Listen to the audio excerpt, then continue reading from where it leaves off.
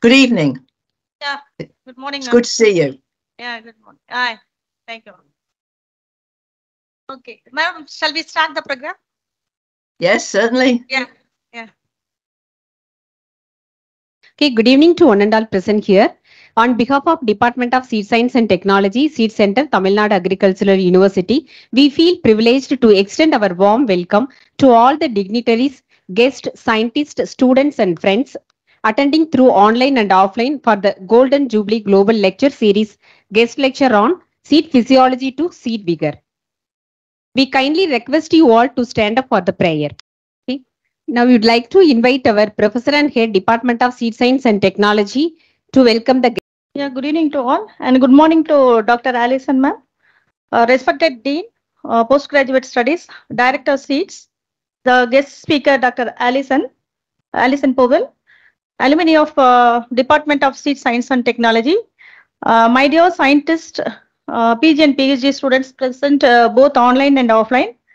I wholeheartedly welcoming you all to this Golden Jubilee Global Online Lecture Series. Ma'am, Tamil Nadu Agricultural University is a century-old legendary institute in South India, providing agriculture education with the guidance of respected Vice Chancellor, Madam Ma'am. At present, this prestigious Department of Seed Science and Technology has completed its 50 glorious years. Therefore, in order to celebrate the great occasion, we are organizing guest lectures by inviting eminent scientists worldwide. So we have arranged the first lecture by Dr. Stephen Groot, Wageningen Seed Center, Wageningen University, Netherlands, on June 23rd, ma'am.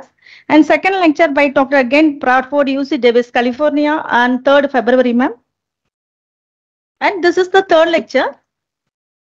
And also we had a fruitful discussion during previous lectures, and I hope you all enjoyed and benefited.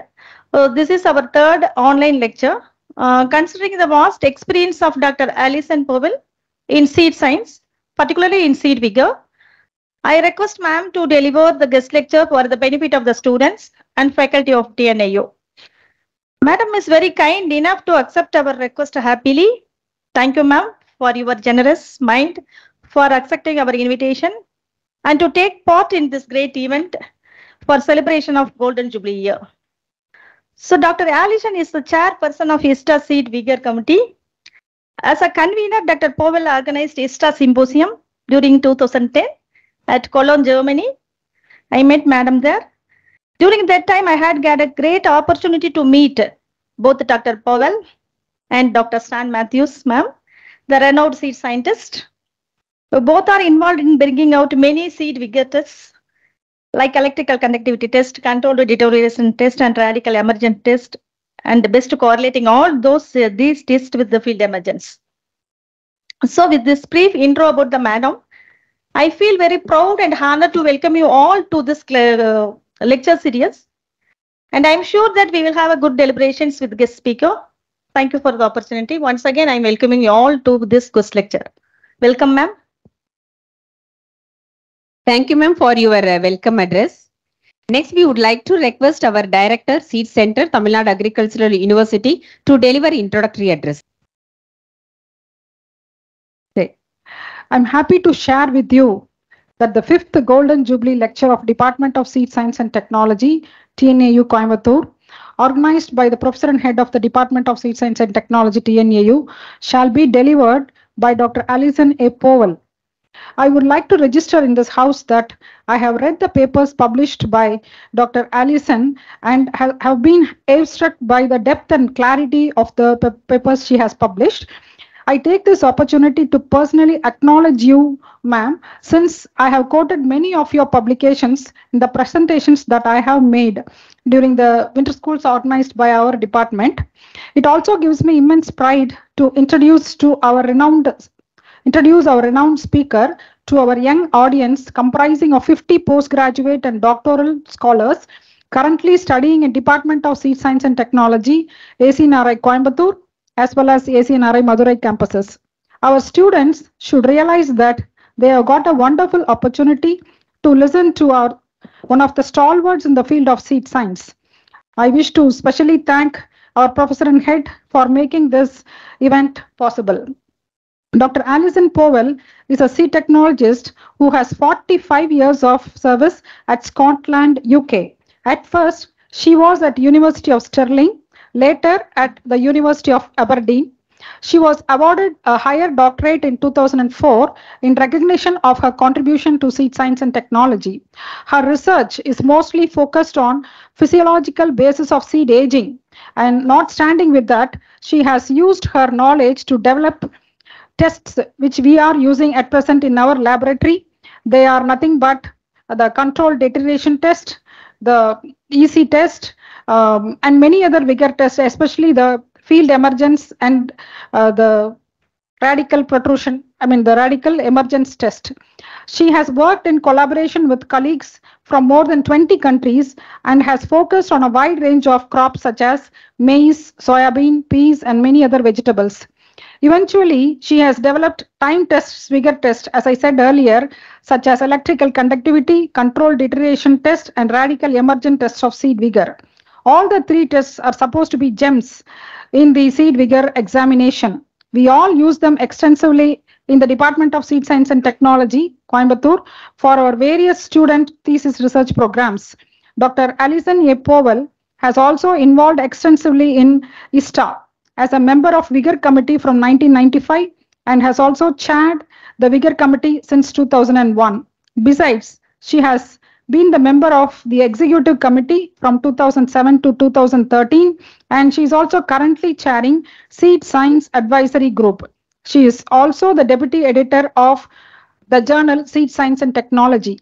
Besides her busy schedule, she has graciously accepted our invitation to deliver a lecture to us as the part of the Golden Jubilee lecture series of Department of Seed Science and Technology. I wish to place on record my sincere thanks to Dr. Alison A. Powell for her gracious presence on screen to enlighten us about the physiology of seed deterioration and seed vigor. My best wishes to the audience online and offline to have a wonderful time with our great speaker, Dr. Alison A. Powell. With these few words, I now hand over the stage to our special guest. Thank you so much, madam. Thank you, one and all.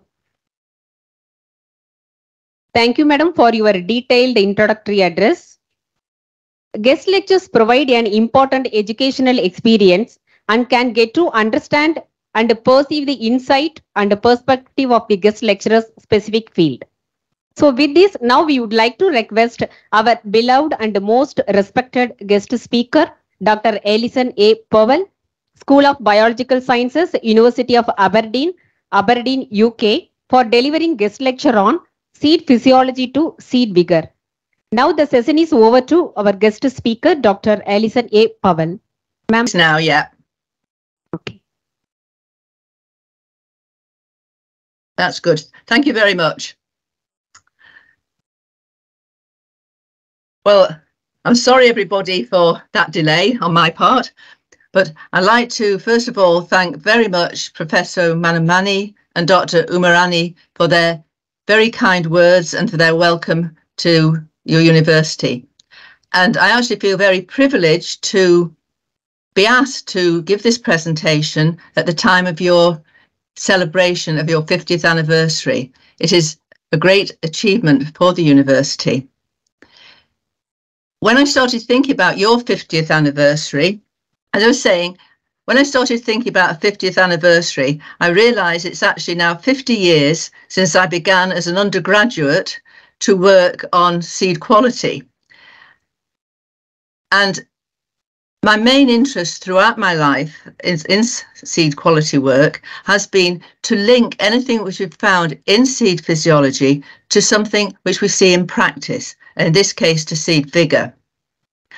I have changed as time's gone on. I actually started just working with peas, but then I moved on to other grain legumes, including some tropical grain legumes like chickpea and long bean and cowpea with overseas students.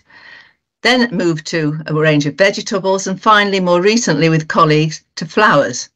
So this really illustrates one of the principles that I've always felt, that any findings that we relate in physiology to Vigour should be applied to a very wide range of species. And so in my presentation, I aim to show how aspects of seed physiology are applied to Vigour testing in high germination commercial seed lots.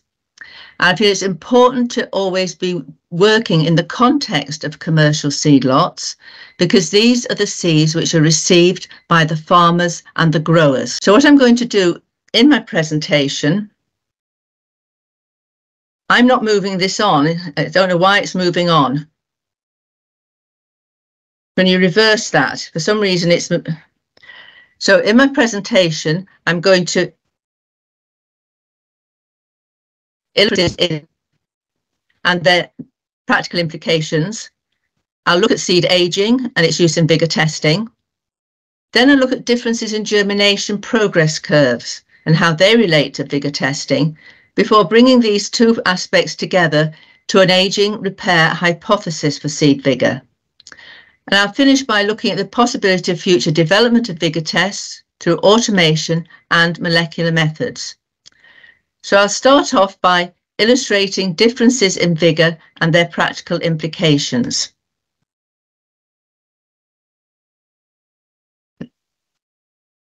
Now, if we think about physiological aspects of seed quality, the first which we automatically think about is germination. Now, in this case, we're talking about germination of commercial seeds, and this is maintained at a high level through minimum germination standards and truth in labelling.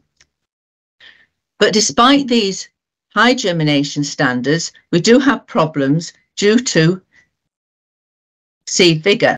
Now, seed vigour has been discussed for many years and definitions put forward, but in 2001,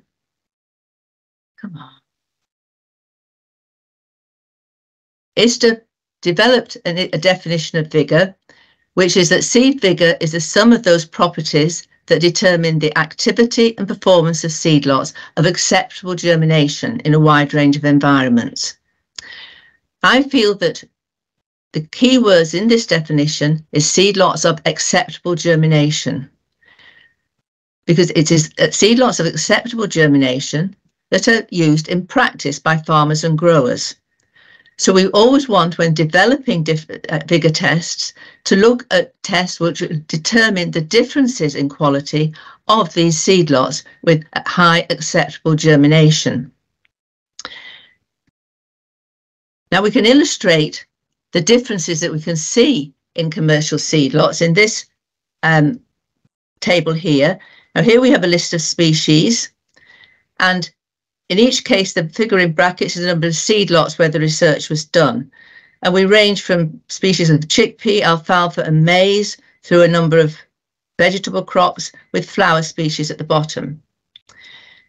Now you can see, if we look at the range of germination in each of these pieces of work, germination is high. Say from 92 to 100 here, 88 to 98, 86 to 98. But despite these very high levels of germination, if you look at the field emergence or the emergence in modular trays, which we have at the bottom here, we have a very wide range in emergence. You can see here for chickpea with a high germination, emergence range from 43 to 78%. For maize, 92 to 98% normal germination, but a range of 50% in the emergence different seed lots in the field. And we can see the same here in the flower species. If we look at the impatiens, high levels of normal germination, but germination in modules between 6 and 66%. So this is a problem that we call differences in seed vigour, where high germination lots show differences in their ability to emerge in the field.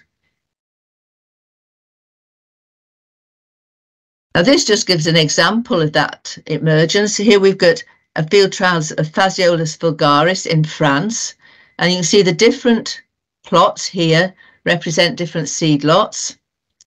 This plot obviously emerges well, but you've got a very poor emergence here. That's due to low vigour. Here's an example of a flower species, Tagetes, good emergence here, But look how bad the emergence is here. Very low vigour. And in maize, high vigour, good emergence, very poor emergence in the same conditions of these seed lots means it's low vigour. And here we've got one example in modular trays. In modular trays for lettuce, and this is a low vigour lot, and you can see in some cases there's empty cells, there's failure to emerge, but overall you've got very big differences in the actual size of the seedlings. You've got some which are very small, some which are very big, very variable. So we can summarise these characteristics of vigour in the next slide. If we look at the impact of low vigour in the field, where you have poor emergence, you get reduced yield. The exception of this is where you get a cereal such as wheat, which can tiller.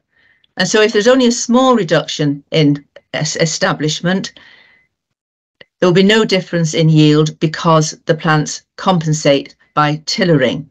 But in many cases, a reduction in yield results from this poor emergence. The seed lots also show less uniform emergence and variable seedling size, and this can reduce the marketable yield.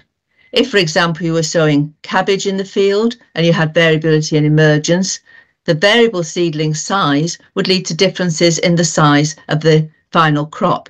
So this would reduce the marketable yield. In terms of transplant production, poor emergence will give an unpredictable number of transplants produced, and the number of transplants produced is very important. If this number isn't achieved, it will mean a waste of greenhouse space, heating, lighting, and of course compost. And these low vigour seeds for transplants again can give less uniform emergence and variable seed size, giving reduced marketable yield. And this is what you could see in the lettuce in the earlier slide. And then low vigour can also impact the storage potential. And low vigour seeds shows poor retention of germination compared to high vigour seed.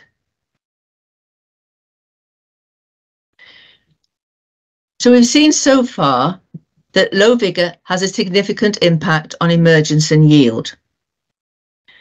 Now I want to go on and look at seed ageing and its use in vigour testing. Now here you can see the seed survival curve, which looks at germination with time. And I've got a line across this curve indicated at the minimum germination for sale of seed lots. And the curve starts off with a very slow decline in germination and then a very rapid decline. And this is reflecting the aging of the seeds with time. Now, if we think about these three seed lots and their position on the survival curve, A is very early in the curve, so it's physiologically young, B is a bit older, and C is much older. So they have high germination, but because of their position on the survival curve, they have different physiological age. So we could relate to people. Seed lot A could be a 16-year-old boy, seed lot C, a 60-year-old man. They're both alive, but they might be less vigorous at 60 than at 16. Now, these differences in aging can occur on the plant before harvest, which we call weathering, during processing, during storage, and even during transport from the store to the farmer and grower. And we can use seed aging in vigour testing. And this is used in the ISTA validated tests, which are included in the ISTA rules. And it's important to emphasise that these tests, which are validated, have been shown by rigorous research to relate to an outcome of vigour, such as emergence, and also to be repeatable and reproducible in different laboratories through comparative tests run in different labs. Now we have two groups of tests. One group is based on the whole process of ageing, and that includes accelerated aging and controlled deterioration. And we have tests based on physiological changes during aging, electrical conductivity test, tetrazoline staining, and radical emergence. So if we start to look at the tests based on the whole process of aging, starting with accelerated aging, we have the ESTA validated test for soybean, which predicts relative storability and emergence. And this increases the rate of aging using a high temperature, 41 degrees, and a high relative humidity, which will be close to 100%. And because of this high humidity, seed moisture content increases during the test, and the high moisture and high temperature accelerate the rate at which seeds move along that survival curve.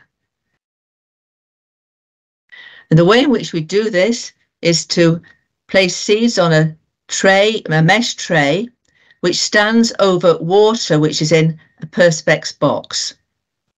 Then a lid's put on the tray, and the trays are put into an incubator. This is usually a water-jacketed incubator to ensure that there's a very close control of temperature.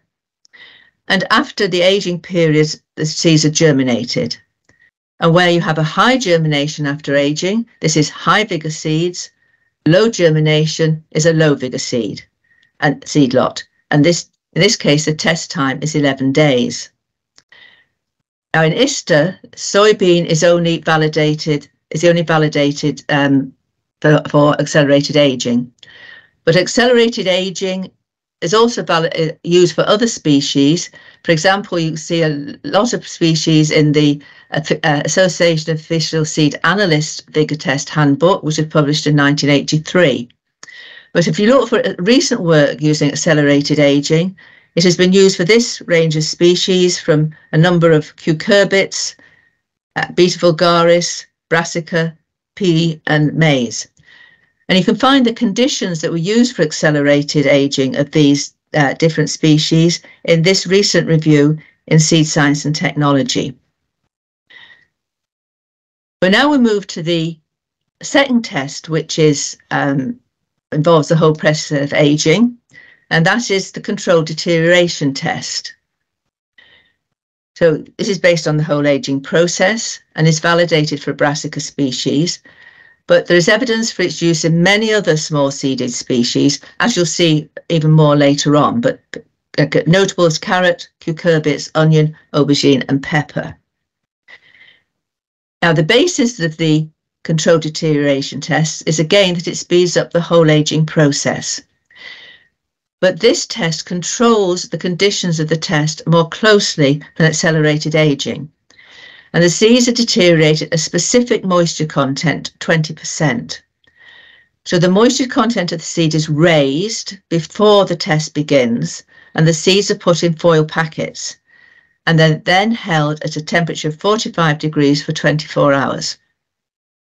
Now this means there's a very precise period of deterioration for all the seeds. So if we have our 3 seed lots again, which have very similar level, the same precise period of deterioration, seed lot A, after deterioration, would retain a high germination, seed lot B, a lower one, and seed lot C will show a large fall in germination. So after the period of deterioration, can you reverse that again, please? We go back. After the period of deterioration, you could have a germination test, which involves 2 days of deterioration plus a germination test. So depending on the species, this can range from 9 to 16 days. Alternatively, you can conduct a conductivity test, which I'll be coming on to later. And this means the test time is only 4 days. Now, if we look at the evidence that CD test relates to field emergence and storage potential. Here we've got pepper with the field emergence and the controlled deterioration test result. You can see high level of germination after controlled deterioration. You have much better emergence than where you have a lower CD test result. CD test also predicts storage potential. Here we have Brassica oleracea vargimifera, that's Brussels sprouts, after 8 months storage in ambient conditions in the UK.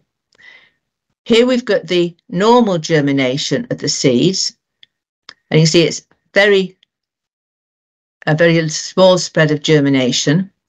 But after a controlled deterioration germination, a high level of CD means that the seeds retain a higher level of germination after storage than these lots, which had a low CD test result. We can see the same thing in onion here. Can you go back again, please? Same thing here again with onion after 14 months storage. Go back to the graphs, please. Normal germination, very limited range, and again, CD germination, high CD germination, high vigour, retains a high germination after 14 months. The low germination before of CD germination means you have much poorer storage potential. So CD relates to both field emergence and storage potential. And if we look then, the next slide, the controlled deterioration test, go back, has been applied to a number of species since 2000. And you can see again here a number of cucurbits, aubergine, brassica, soybean, which I wouldn't normally use CD for, it's such a large species, but lentil, carrot, and lettuce. And again, you can find details of this in the reference in Seed Science and Technology. Now, if we move on to the next test, the next slide, we're going to look at tests based on physiological changes during aging, the conductivity test, tetrazoleum, and radical emergence. Now, first of all, we look at the conductivity test. In the next slide. Now, conductivity test is based on differences in leakage due to seed aging. So if we come back again to the seed survival curve, and if we select seeds from different points on that survival curve, and we imbibe the seeds and soak them in tetrazolium chloride to reveal how much living tissue is present, if we take seeds which are physiologically young at the beginning of the survival curve, we'll get a nice pink staining. A little later, we get very dark staining. Here we get the beginning of the presence of dead tissue, more dead tissue, and a lot of dead tissue. Now, over the whole of this period, we've got increased leakage. In the early stages, this increase in leakage is due to membrane deterioration. And as membranes deteriorate, this means that more stain can penetrate into the cotyledons, so you get a deeper red stain that you see here. And if you cut the cotyledons in half, you can see that the stain penetrates further here than earlier on in the aging process. So you get increased leakage here. As you get deterioration and the appearance of more and more dead tissue, you get a further increase in leakage. And this increase in leakage can be tested in the conductivity test. So if you press, and in the go back, please. In the conductivity test, we use 4 replicates of 50 seeds, which are put in 250 ml of deionized or distilled water, and the conductivity is measured after 24 hours. And we can see in the next slide that how well the test relates to vigour in phaseolus, soybean, and chickpea. So here we've got the emergence and conductivity, high leakage, low vigour, low leakage, high vigour. Again here, poor emergence where you've got high leakage, good emergence with low leakage. For chickpea here, we've got the same picture, poor emergence with low leakage, with high leakage, but we've also got here the mean emergence time, so you can see that those seed lots which are low vigour also take longer to emerge.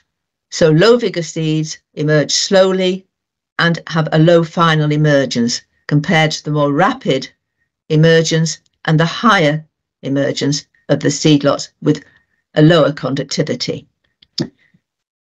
Now, EC mainly relates to grain legumes, but it also relates to radish, and radish is a validated species within ISTA. And in this case, the EC is measured after only 17 hours, and related to emergence, you can see the same as we saw in the grain legumes: low leakage, good emergence, with poorer emergence at high levels of leakage. But in radish, we've also had the conductivity related to storage potential, which you can see in the next part of this slide. And here seeds have been stored for 12 months at 25 degrees. These aren't good conditions, but it illustrates the deterioration of the seeds in store. So here is the germination after storage related conductivity. And you can see where you have high vigour seed predicted from the conductivity, you get much better storage potential than where you have a higher leakage, where germination has fallen as a result of storage. Now, this suggests that EC is potential test for brassica species.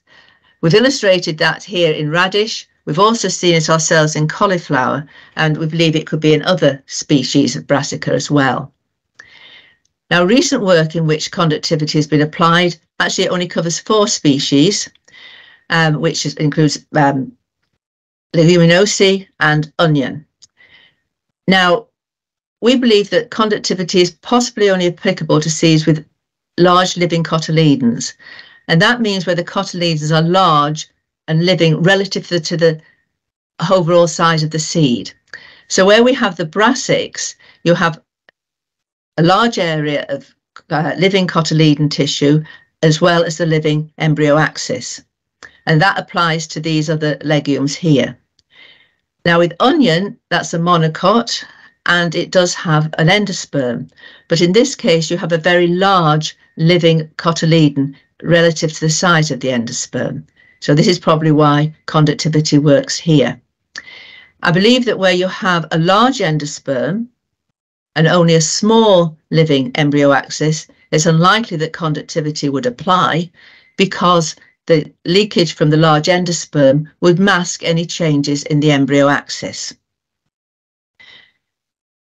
Now we come to the tetrasodium test, and this is based on the reduction in respiratory activity as seeds age. Now we've already seen that respiring cells can be revealed by tetrasodium chloride staining, which we saw in the peas. And you get a medium red is determined as high vigour, deep red, as we saw in peas, damage or deterioration, unstayed, dead. Now this is validated only for vigour evaluation in soybean, but it's a test that's used extensively in South America for a wide range of species. But you'll see in the next slide that we imbibe the seed in tetrasodium chloride and then assess the staining as high, medium or low based on the intensity, extension and depth of colour. But it's important to emphasise that quite a lot of experience is needed, and it'd be very hard to actually develop this test on your own. It's useful to have somebody who's experienced it in the test to guide you. So here we've got just a schematic illustration of what we mean by differences in vigour. Here we've got uniform staining throughout. Now that would be high vigour. Where you start to get an area of dead tissue or several areas, it becomes medium. Low vigour, you get a more extensive area of dead tissue or many areas of dead tissue. So we move on now to the next slide, and we come to the radical emergence test, which is validated for radish, oilseed rape, maize and wheat. Now this is based on the germination progress curves. Now here we've got a germination progress curve for maize. Just hold off adding anything. Don't add anything else, please. And you've got 3 seed lots, commercial seed lots of maize. And you can see that they differ very much in their progress curve during germination. We've got 2 seed lots here which germinate very rapidly to a high level of radical emergence, one here that takes a long time before it germinates, although it also reaches a high level.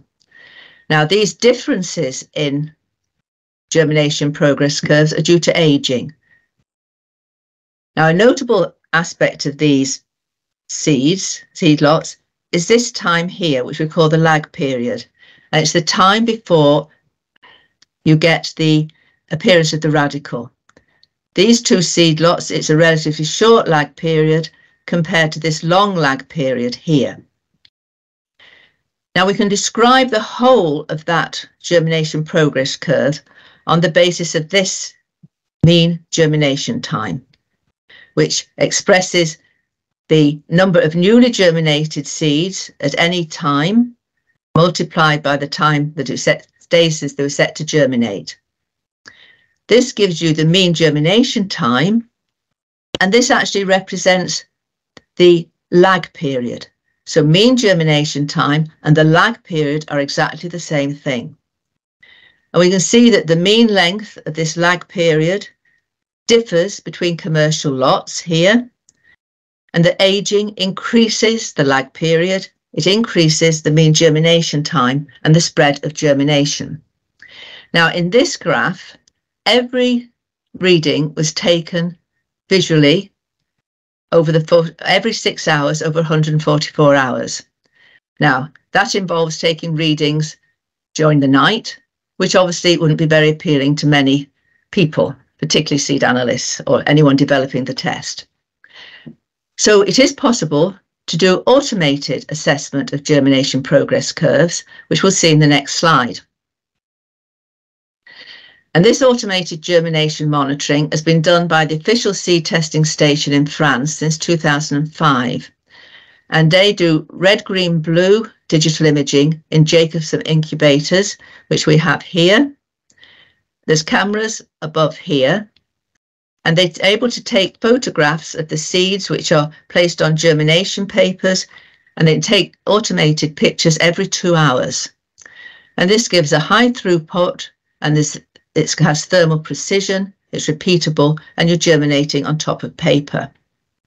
Now the next slide shows you a typical automated germination progress curve for oilseed rape. And again, like the others, like in maize, you can see differences between the seed lots. And you can identify a number of times when there's very clear differences between the seed lots in their radical emergence.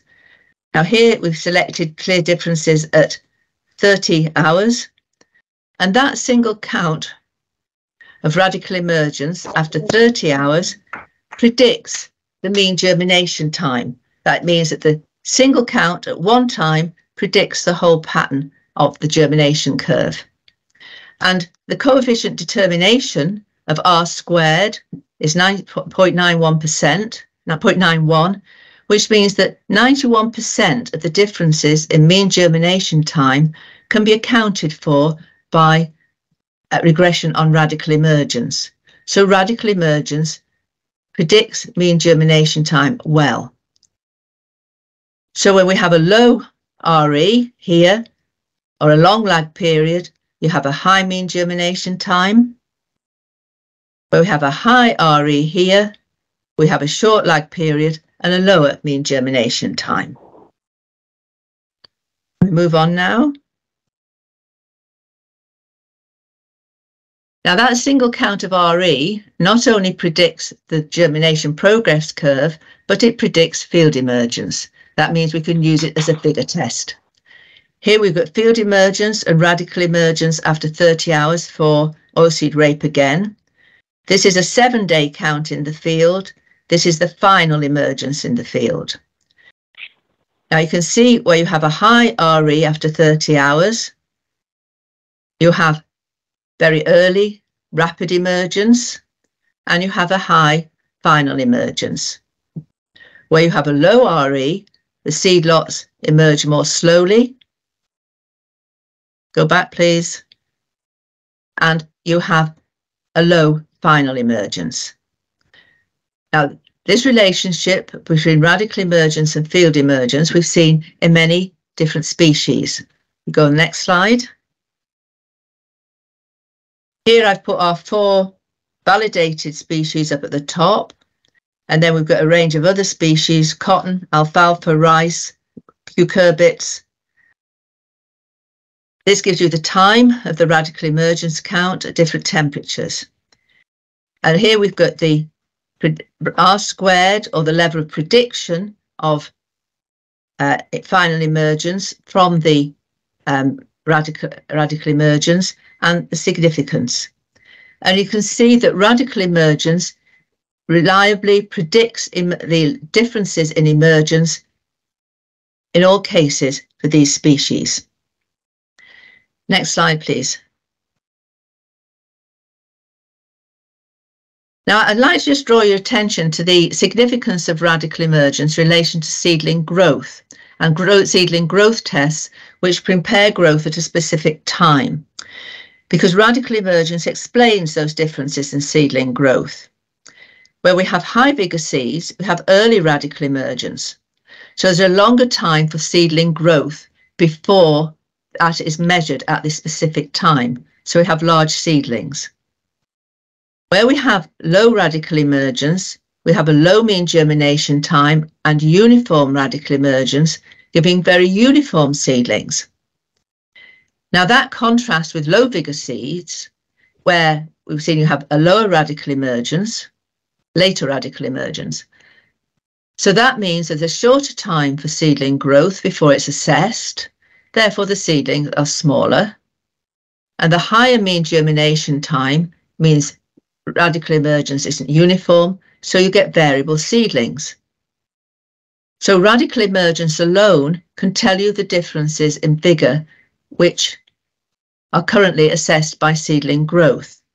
And that means that radical emergence could be used in place of a seedling growth test, as it is much quicker and is the basis of the seedling growth test.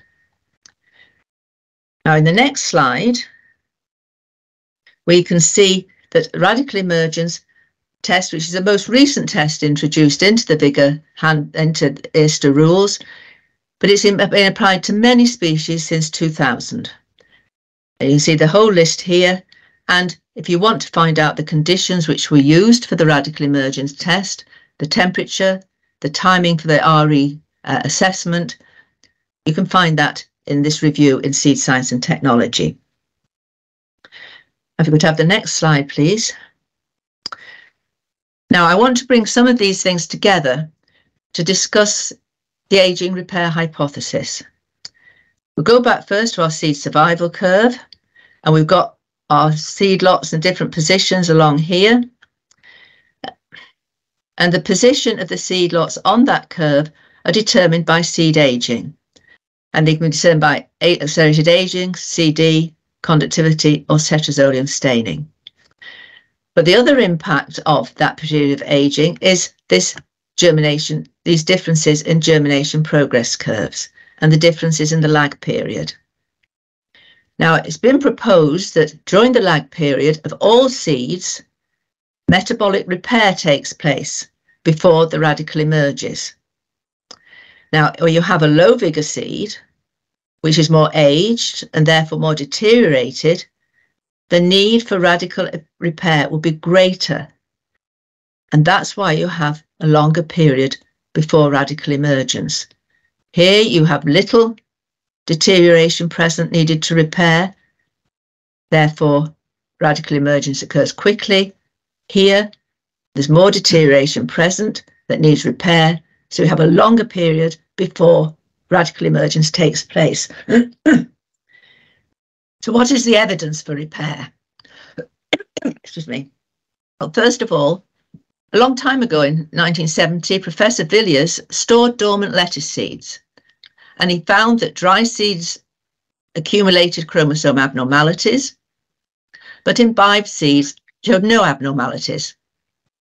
And his hypothesis was that metabolic repair occurred during storage of the imbibed seeds, so membranes and DNA were repaired.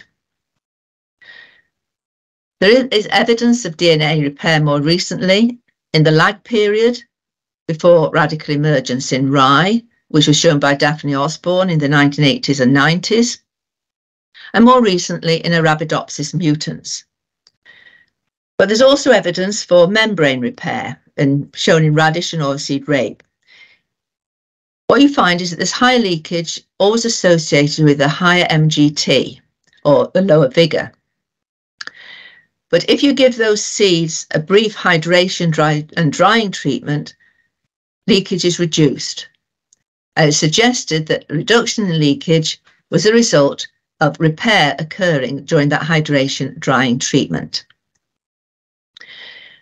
Now, if we move on to the next slide, we can actually interpret vigour tests by the ageing repair hypothesis, starting off with these ISTA-validated tests. Now, for ageing, accelerated ageing, control deterioration, we can explain the result of the test by the hypothesis of ageing and the position of the seed lot on the survival curve, and that will determine the normal germination after ageing. For the conductivity test, we can say the result in terms of leakage from dead or damaged tissue and dead seeds following ageing. In radical emergence, as we've just discussed, you can explain the differences in the results by the need for the time for repair of ageing in low vigour lots. And in tetrazoonium staining, the vigorous seeds, we know it's due to the pattern of living or dead tissue as seeds age. But if we move on and look at some of the well-known non-validated tests in the next slide. First of all, saturated salt accelerated ageing. Like normal accelerated ageing, we can explain the results in terms of the position of lots on the survival curve. But if we think about the cold test, where we count the normal and abnormal seedlings and dead seeds. Remember, aged seeds need repair. Now, at the low temperature of the cold test, there'll be incomplete repair, particularly in anaerobic conditions. And that will increase the number of abnormal seedlings. So in the low vigour seeds, we won't get so much repair, we'll increase the abnormal seedlings, and that will be revealed in the result. A similar principle applies to the cool test of cotton, where you do an assessment of the length of the normal seedlings. Where you have this lower temperature, there'll be incomplete repair, and you'll get smaller seedlings produced. And the seedling size or uniformity test, seedling growth test, as we've already explained, this can be explained in terms of the timing of radical emergence. So now we'll move on to look at the future development of vigour tests and consider automation for the radical emergence test and molecular methods. So first of all, we look at automation in the radical emergence test. And the next slide, we look at some results that we've achieved using red, green, blue image analysis of cauliflower, where we used an imaging count at 20 degrees at both 72 and 96 hours. Now, here we've got the relationship between field emergence and radical emergence after the RGB count. This is an early emergence count. This is the final emergence count. And you can see that where you get a high RE assessment through the RGB image analysis, we've got early emergence and a high final emergence. In contrast to where you have a low RE count, you have much slower emergence and a low final emergence. And we see the same relationship at 72 and 96 hours, although at 96 hours, the spread of RE is much smaller, and it's possibly easier to differentiate between the lots if you use the earlier count. Here we've got the relationship of RE to plug emergence. The solid line is the final emergence. You can see higher final emergence for high RE. This line is the size of the seedlings, and you can see where you've got earlier emergence, you've got earlier RE, sorry, I'll start that again, where you've got a high radical emergence, you've got longer seedlings than where you had a low radical emergence. Again, the same applies if you look at the count at 96 hours, but the spread of the RE is sufficiently small that it's easier to detect differences where you've got the bigger differences at 72 hours. Now, if we move on to the next slide, we'll see that what we've found is this RE assessment predicts vigour in 5 Brassicaceae. You saw the data for cauliflower in the last slide. We've also looked at cabbage, mustard, radish and Chinese cabbage, and we've got this paper in preparation now. But in all cases, we get a significant relationship between a radical emergence count at 20 degrees, although the timing differs for each species, and an expression of vigour, either field emergence, an early or late count of plug emergence, or seedling height. Now, if we move on, the next slide, we've also looked at automation of radical emergence assessments using multispectral imaging at 20 degrees using the Videometer lab, which we've got here. Now, multispectral imaging uses a much wider wavelength of light compared to RGB, and this is detected by the seeds are examined using the Videometer lab. You can see the seeds are put on filtered papers in Petri dishes before they're examined. And the next slide, we see the principle of this process. We just must point out as 96% accuracy. If you compare the assessment by multispectral imaging and a visual a manual count, you get 96% accuracy. So here we've got the sphere of the Videometer. We have different wavelengths of light, a camera detecting, and the sample here. So we produce an image and the regions are labelled.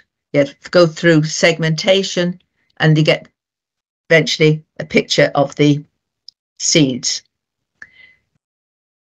And this is a paper that we've just submitted to Seed Science and Technology. And we look at the relationship between field emergence and the automated count for cauliflower and cabbage. You see very clearly what we saw with the manual assessment, where you have a high RE here, you get good emergence, lower RE, much poorer emergence. So multispectral imaging as well as RGB imaging can assess RE and predict vigour. We have the next slide, please. So in terms of assessment of radical emergence, it's perfectly acceptable to do a manual assessment, as we see in the ISTA rules. And this is what is possible in every ISTA lab or every laboratory. You can also use, however, automated assessment of radical emergence using either RGB imaging or multispectral imaging. And this is an approach that some labs might wish to try looking at. Now, if we move on to the next slide, it comes to possible development of molecular methods. And there's 2 areas of research emphasis. The first is proteomics using Arabidopsis thaliana. And a good review of this can be found in Vigour 2012. And they concluded that stored mRNAs, proteins, and de novo transcription contribute to successful establishment. And they had the view that proteomics and other omics studies may identify markers of seed quality. But the problem for me is that they used aged seeds of Arabidopsis. There was no evidence from crop species that any of these analyses related to vigour. 2 crop species have been investigated, sugar beet and alfalfa, but in each case only 1 lot was used and the seeds were artificially aged. The next slide shows you that the other approach has been to look at repair during germination of Arabidopsis. And this has identified, first of all, 2 ligases that are involved in repair pathways, which remove DNA damage. And they concluded that ligases are major determinants of Arabidopsis seed quality. Subsequently, their research identified 2 checkpoint kinases, which activate checkpoints that stop or delay cell cycle progression. So what you would imagine would be that growth could be delayed as a result of these checkpoint kinases, which would then facilitate repair by these ligases. And maybe the ligases or the kinases could be used as to identify differences in vigour. But again, this work has only been done in Arabidopsis. Could I have the next slide, please? So in terms of molecular markers, potential markers may have been identified, but these have only been identified in the model species Arabidopsis. No work has been done on crop species differing in quality. So at the moment, we can't say that any of these markers could be used as in a vigour test. So we're looking to new approaches to vigour testing. I'd like to emphasise that initial work may use aged or prime seeds or model species, and that may indicate the potential for a molecular marker. But if that's going to be of practical value, you've got to move on, and that will be followed by work using seed from crop or horticultural species that's used in practice, i.e. it's got to be shown to be effective in commercial seed lots. And any potential test should reveal differences in a large number of commercial seed lots. And though any test, the results should relate to an expression of vigour in these seed lots. So this really asks for collaboration between perhaps people with more molecular interest in seed science and people with an interest in practical application of that molecular knowledge. Now to conclude, we've seen that differences in vigour influence establishment and yield, and vigour tests identify vigour differences using aspects of seed ageing. And I'd like to emphasise that these observations have been made in a very wide range of species. The ageing repair hypothesis explains vigour differences and the results of vigour tests. And there is potential for automation of the RE vigour test through RGB imaging or multispectral imaging. And it may be possible that we could have molecular markers of seed vigour, but this does require further work using commercial, crop or horticultural seed material. And then I'd like to say now in the next slide, thank you to the ISTA Vigour Committee, and many of these people have contributed to the background research or to comparative tests to validate some of our seed tests. You'll see we come from a range of countries, from South America, North America, a lot in Europe, and you see there's a representative of India, Dr. Jagadish from Indo-American Hybrid Seeds. Then in the next slide, I'd just like to do a bit of advertising for the ISTA annual meeting this year in Verona in Italy, but perhaps more importantly, the ISTA Congress, which will be in New Zealand in 2025. And included within this is a seed research symposium. Now, I know many of you are doing research, and you might think of this as a target for a poster or an oral presentation.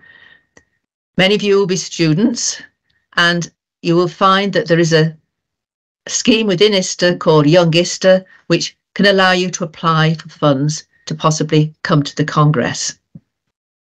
Now, that was my advertising. So I'd just like to finish now saying thank you to all of you for your patience at the beginning of this presentation and for all the hiccups perhaps through it. And thank you for your attention. Thank you very much. Thank you, madam, for your elaborated, motivating lecture and for sharing the information and your experience in the field of seed physiology and seed vigour with us. Really, it is highly helpful for enlightening the students.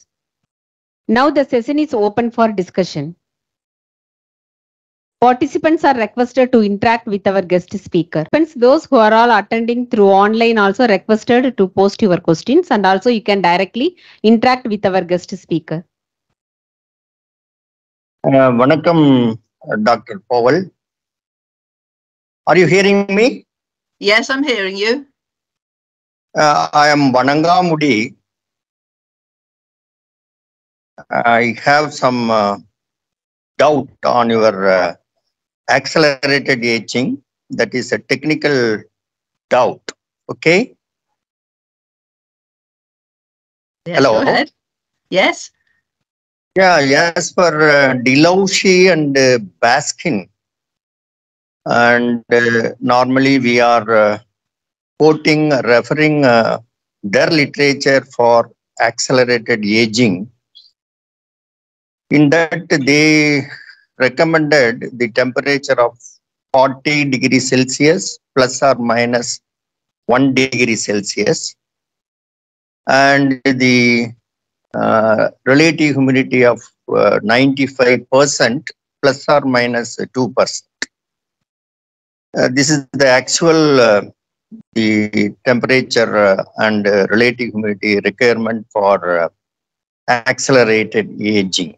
Okay. Yeah. Well, that was the. Yeah. Those yeah, are the conditions established. Sorry, go on. Yeah, I also worked with their laboratory during 1988 and 1990. And they also told the same requirements for accelerated aging. But from your slide, I noticed that the temperature is 45 degrees Celsius. No. From my knowledge, please wait, listen, I will complete my question, okay? Okay. From my knowledge, for seed drying, the optimum temperature is 40 to 42 degrees Celsius. And if you expose the seeds to 45 degrees Celsius, that will kill the, not only kill, that damages the internal structure of the seed, especially the fissures, seed coat fissures. Okay, am I correct? Well, I think first of all, you've mixed up AA and CD. For I have not mixed up. I mixed up that. What I wanted to tell, 45 degree temperature is higher from my point of view, but I have some question, and that temperature requirement is different from country to country, or if it is a temperate country like your country, and the temperature is 45, and the temperature of the tropical countries like us, the India, the temperature is 40 to 40 degree. That's what I understood. I have this doubt. Can you please clarify my doubt? Right. Well, first of all, if we're dealing with accelerated aging, the conditions for accelerated aging that we have validated are 41 degrees and above water, which I say close to 100% is never 100%. It's perhaps between 95 and 100%. The conditions that we use in ISTA are ones which are rigorously investigated in the United States more recently than Delouche and Baskin's work, and mainly, I think, at the University of Kentucky, as be Dennis Tacroni and Tim Leffler, and we adopted their conditions of 41 degrees for 72 hours over water, which gives between 95 and 100% relative humidity. With the test was then done in a range of labs using those precise conditions to ensure that we had repeatable and reproducible results. So the test was validated under these conditions. That's why we may differ to what Delouche and Baskin originally used, but things have developed since then. The 45 degrees that you referred to is used for controlled deterioration, where the seeds are hydrated at 20 degrees, 20%, and we are aging the seeds. And those precise conditions of a high moisture content, 20%, and 45 degrees centigrade are used in the controlled deterioration test. And again, that we know they are aging the seeds, and that is what we want to do. And the test again has been repeated in more than 6 labs to validate the test, to make sure it's we're getting repeatability and reproducibility. And since then, it's been involved in ISTA tests for checking labs' ability to do it, where you've had 20 labs assessing seed quality using CD and getting comparable results. So there are conditions that give comparable results for the test. Okay, thank you very much for your good answer. And by and large, your presentation is excellent presentation. I congratulate you as well as Dr. Manonmani, the head of the Department of Seed Science and Technology, as well as Dr. Umarani, Director Seed Center, for arranging your presentation. Thanks. We enjoyed a lot. Thank you very much. Thank you. Thank you. Good afternoon, Dr. Pavel. This is Shivkumar from IRI.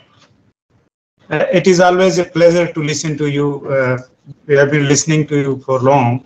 Yeah. Thank you very much for a nice presentation, and we are always benefited having listened to you. Particularly one point which made you clear was about rather disadvantage of having low vigor seed in transplanted crops. Whenever we used to talk, people say there is no use of say seed quality enhancement in the crops where transplanting is being done because you are already rejecting them. But unpredictable number of transplants is a very important point you gave. Thank you for that. I have 2 small queries, if you please.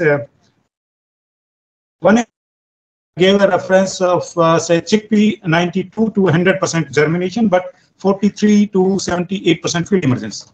So in your paper, you must have say talked about or wrote that was it say 92% germination which resulted in 43, or was it 100%?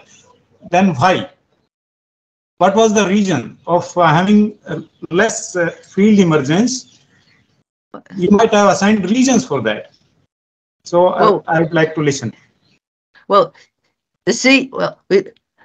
we have done the emergence of the chickpea, I must admit, in unusual circumstances, because it was done probably in the summer in Scotland. We don't usually grow chickpeas, but the field emergence trial would take place in the summer where it'd be a bit warmer, but they would be sown into, let's say, adverse conditions when perhaps there's going to be quite a lot of rain. And that would create stress conditions for the seeds in the field, and the low vigor seeds don't cope with stress conditions, particularly anaerobic conditions. And that gave the low emergence for the low vigor seed. Has it something to do with the mother plant or the maturation, the environment at maturation? Or no? That wouldn't be anything that we could have assessed, because we received seeds, the chickpea seeds, they came from, I can't remember where they came from. They were Ethiopian in origin. It was an Ethiopian student who did the work, so he would have brought commercial seeds with him, so we wouldn't know the background to all the seeds, I'm afraid. It's the only problem of working with seeds that overseas students bring with you. You can't always investigate what the background of the seed is. All right.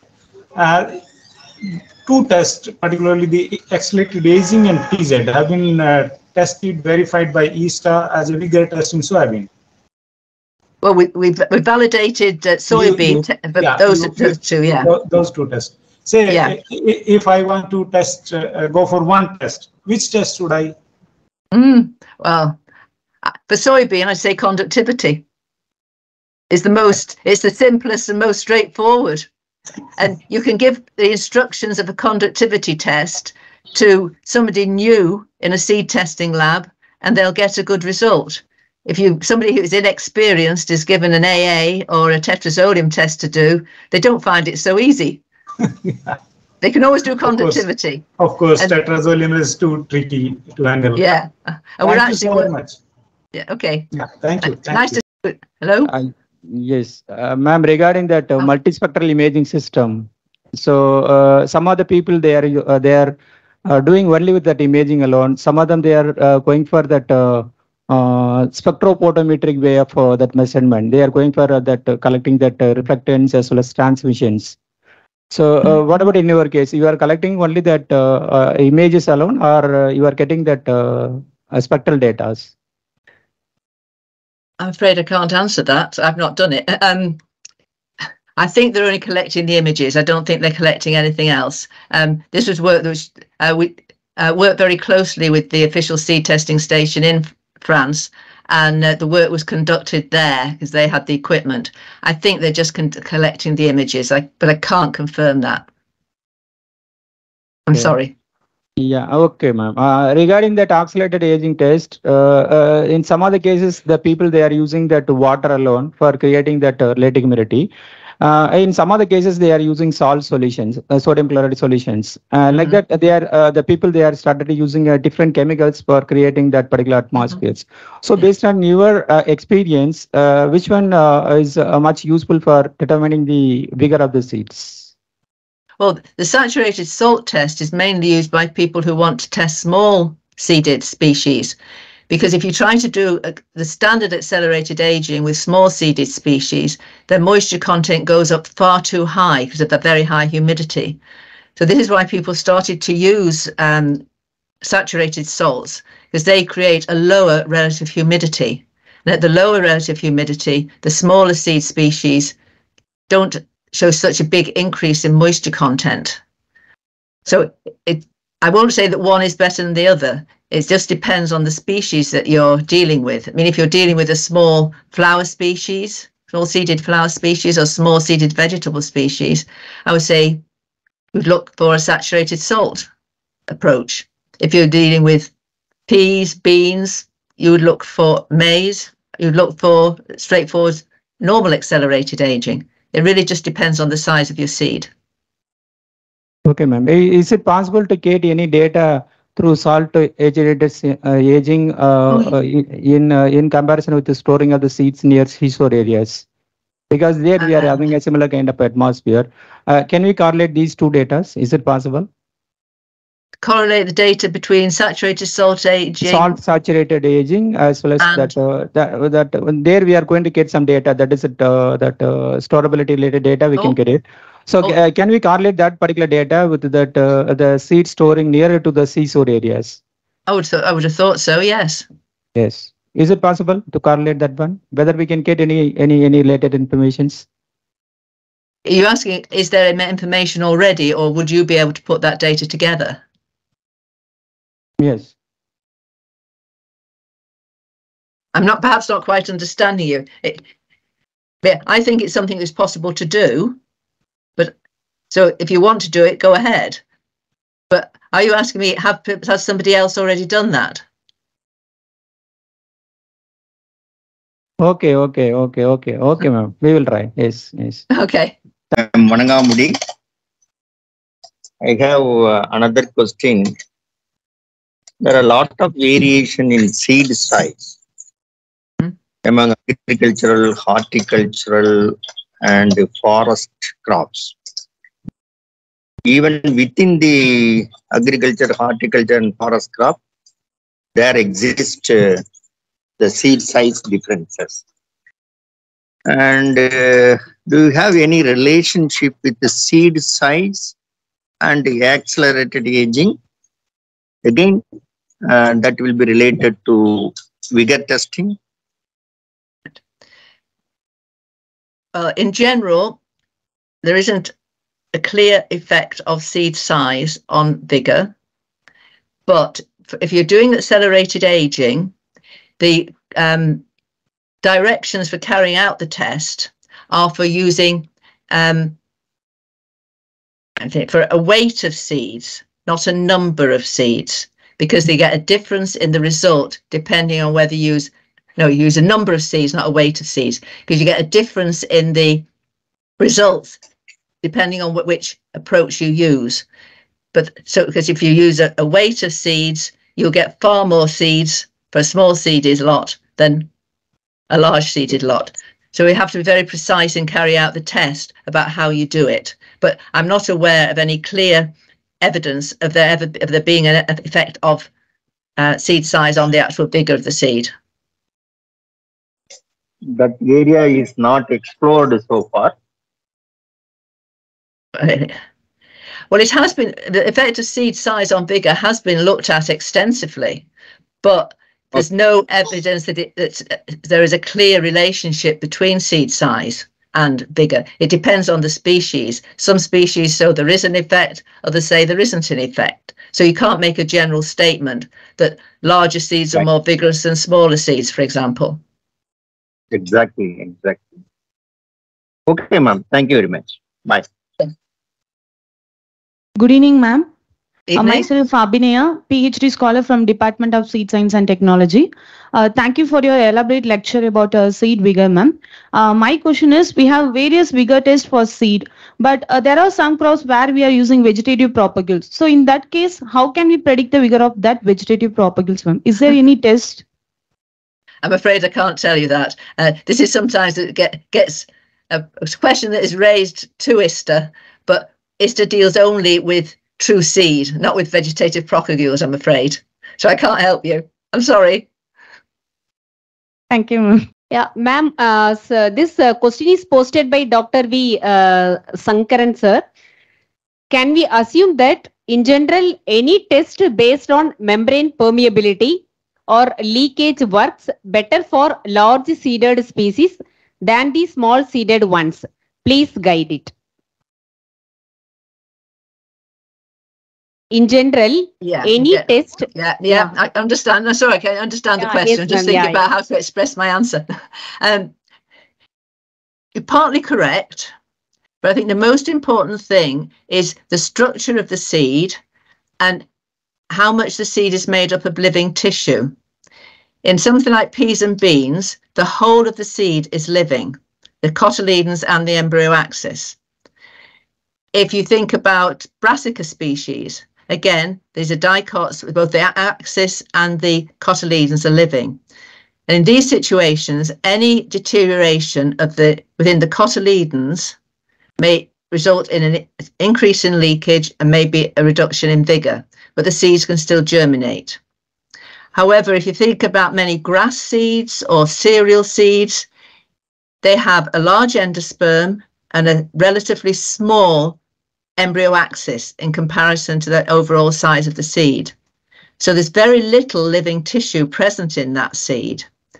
Now, there might be some change in the amount of living tissue, so there may be some death, but because there's such a large dead endosperm or large dead food store, any leakage from the food store will mask any increase in leakage from the small area of living tissue.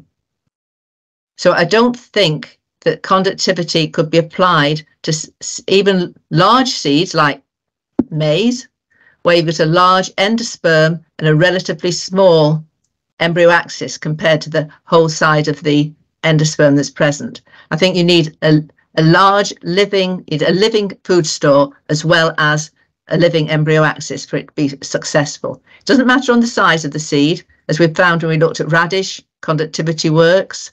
Conductivity appears to be applicable to cauliflower as well, and probably other brassicas. Much smaller seeds than the peas and beans, but they have the similar seed structure. Thank you, ma'am. Okay. Yes. Next question posted by Dr. Shaktivel. The question is there any AI-based software for self-life prediction in commercial applications? Not that I know of. And I only know of these sort of predictions of shelf life from doing things like the viability equations, but I don't know about any software that helps predict shelf life. I mean, all our vigor tests, they don't predict actual shelf life. They predict the relative shelf life. This will store better than that one. It won't tell you an actual sort of prediction. of actual germination after storage in particular conditions for a specific length of time. Okay, thank you, ma'am. Next question is posted by Dr. V. Sankaran, sir. Do we have an authentic list of crop species classified based on their normal seed vigor potential inherent in the species? No, no, we don't.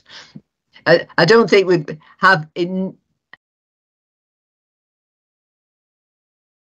good vigor, reliable vigor tests haven't been used on a wide enough range of species to be able to do anything like that.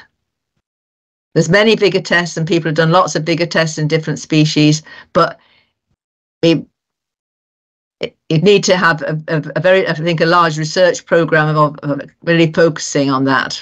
We wouldn't have that at the moment. Dr. Vanangamudi, and do you have any collaborative program or any research program to work our students at your lab? Unfortunately not, because I'm actually retired from the university. I'm an honorary member of staff. So research that I'm involved with at the moment is always with people in other labs. Even though you have retired, you have very good contact with your university or some other universities. Not with our own university. There's no seed research in Aberdeen University since I retired. But okay. So it's contact with people in different labs in Europe that we tend to work with. So I'm at a distance from them, but we discuss work and arrange research. If possible, you can discuss with your friends and kindly arrange. If possible, you can discuss with your friends and arrange for some students intake program. Well, yes, I can. The problem often is that the labs aren't always reliable English speakers. The people I interact with are, but maybe the whole lab isn't. I can bring it to the attention of a couple of the labs that would be appropriate. Yes. Okay. Thank you very much, madam. Thank you.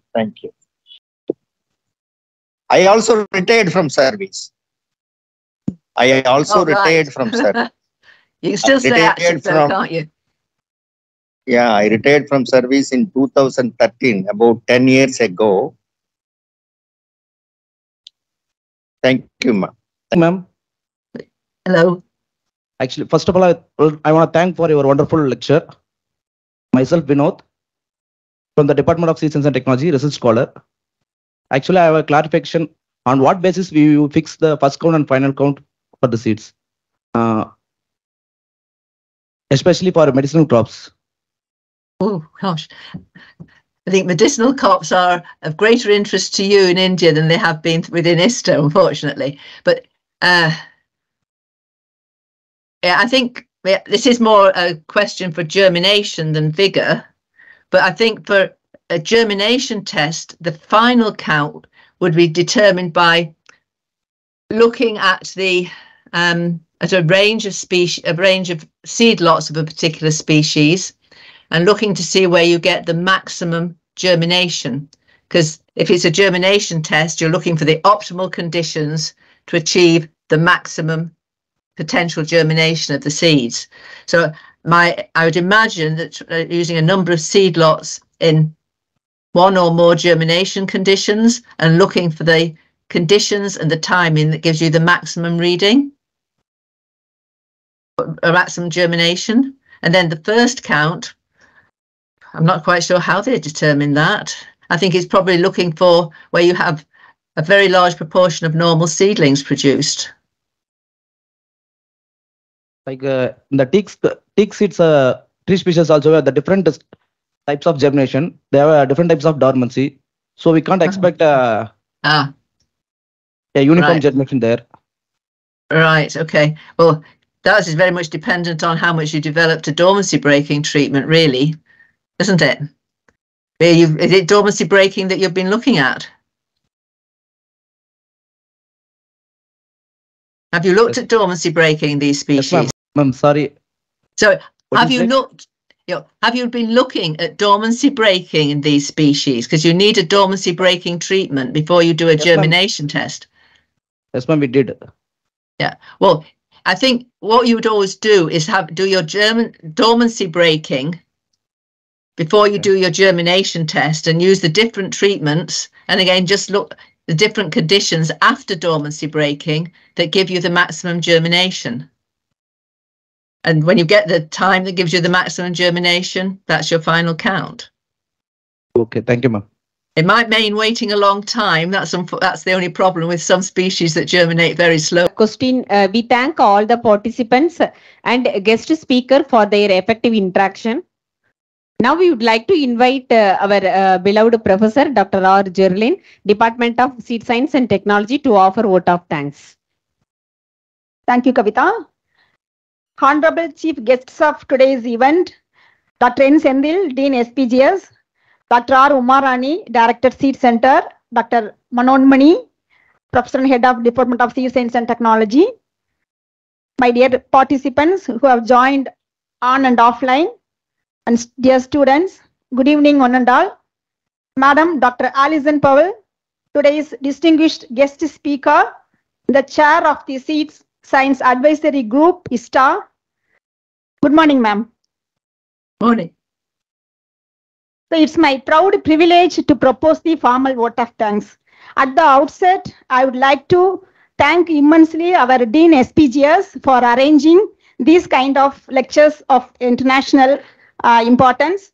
Thank you, sir, for your keen interest in facilitating all these academic activities. And our heartfelt gratitude to our respected director, Seed Center, who always encourages all the scientists and students in all our academic activities, and also for rendering great support for all programs that will widen our knowledge on science. It's our bounden duty to thank our Professor and Head, Department of Seed Science and Technology, for her strenuous efforts in arranging these kind of global lecture series for the benefit of the faculty as well as the students. So on behalf of Department of Seed Science and Technology, Seed Center, and Tamil Nadu Agricultural University as a whole, I would like to immensely thank Dr. Alison Powell, a renowned seed scientist, honorary ISTA member, chair of Seed Vigour Committee, for sparing her valuable time, painstaking efforts for delivering the lecture on seed physiology to Seed Vigour, which was very impressive and made us all to keep ourselves abreast of all aspects of Seed Vigour. Thank you, madam. Special thanks to all the faculty of Department of Seed Science and Technology and Seed Center for their unconditional support and coordination.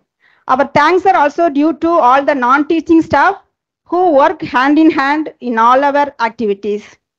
Our diligent thanks to our students for their active participation and involvement in the discussion.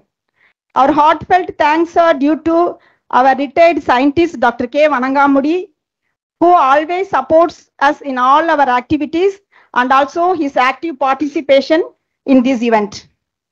A great appreciation to all the participants who have joined on and offline for your keen interest in the lecture and also for your involvement in the discussions. Our heartfelt gratitude to Dean Agri for providing this lecture hall, and also the Professor and Head, Department of Physical Science, and the technical staff, Rajesh, for rendering their support for the successful conduct of this program. Thank you once again. Thank you, ma'am, for offering a formal vote of thanks. Thank you, one and all. The session is closed.